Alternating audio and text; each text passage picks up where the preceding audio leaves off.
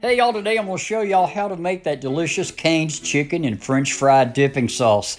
In a bowl, add your favorite mayo, ketchup, Worcestershire sauce, garlic powder, and the most important, fresh cracked black pepper. Now if you don't got that, just use coarse black pepper that you can find in any grocery store. Give it a good mix, and the next important step, cover it tightly. Put it in the fridge for 24 hours before serving. Do not skip this step. If you skip this step, the sauce more than likely will not taste like Cane's sauce.